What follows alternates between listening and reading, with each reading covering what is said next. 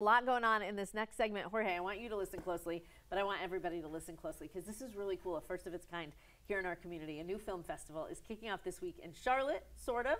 Giovanna Torres is the executive director and co-founder of the Charlotte Latino Film Festival. How are you? I'm good. Thanks for having me, Kristen. Thank you for coming. Okay, I said sort of a new film festival. This is the Charlotte Latino Film Festival, but you've been doing a version of it for a couple of years now, right? Explain that for me. We started in January 2020, right before COVID, with the Cine Casual film series. So it was a much smaller version of what we're going to be doing now this year. So we did it for 3 years.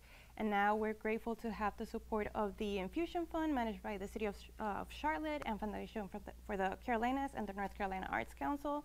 So it's going to be bigger and better this year. How did it go when it was a smaller sort of try it out kind of version? It went amazing. Yeah. We sold out our first screening. It was at Camp North in January 2020, right before COVID. And the momentum was amazing. And we've been lucky enough that we got through COVID. And we were able to put together 2 more editions after that. We finished the 3rd one in September last year, and now we're ready for the Charlotte Latino Film Festival. We're so excited for you. Amping it up again, leveling it up. Now you're at the Independent Picture House, and you have how many different films that you'll show? We have 11 from 9 countries. From 9 countries.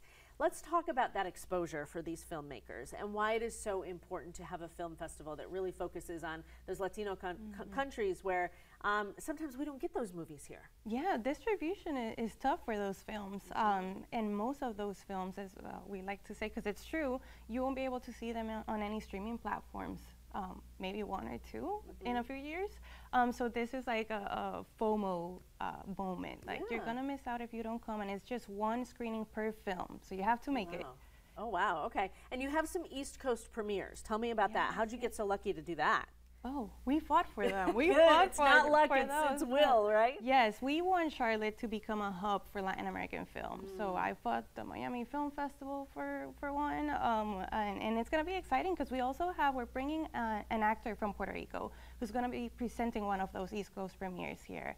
So that's Saturday, April 13th. So for people who aren't familiar, who is the actor? Why should we think it's a big deal that he's coming? So his name is Modesto Lacen. He's been doing theater and film for a while now. He's played Roberto Clemente actually in theater and short films. So it's going to be his first time in Charlotte, so we're really excited to welcome him. And he's also going to have a cafecito with us, so it's like a fireside chat with us at Salud Cerveceria on our last day. So he's excited to meet everyone. It's your chance to talk to him and get some maybe pointers on like acting. Ah, that's cool. That is very cool. You know, you fought for this. You fought to have this be a bigger thing. You fought for the funding. You fought for these East Coast premieres. Why is that fight so important to you personally? It's for our community. It's our way to uplift our community. It's a fast-growing community here in Charlotte, but that doesn't mean we're excluding everyone, right? This is for everyone in Charlotte. Come experience the cultures, and it just feels like a family. I always say that, but it does. It feels like a backyard party. What do people need to know about getting tickets? Because like you said, only 1 premiere for each movie, so they're gonna sell out. Oh yeah. Opening night is already, it's close to be sold out. Okay, so I that's this Thursday, by the way. So I would get on that. CharlotteLatinoFilmFestival.com is the website. Okay. You can find all the information there. Also information on the accompanying experience, like the cafecito that I mentioned. We have a closing night party with live music by a local band, so it's going to be amazing. You and your team have worked very hard. You should be very proud. It's just 2 of you? 1.5.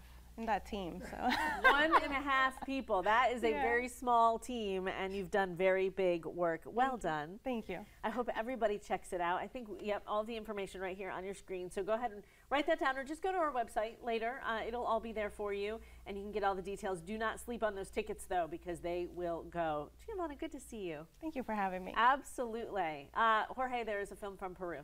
That is awesome. Yeah. Not just like, obviously not just the film from Peru, but I'm saying like, all of the exposure to the Latin American countries, to have the actor here in Charlotte, what a great way to, representation matters. So what a great way to kind of expose that to our community. It's very, very cool.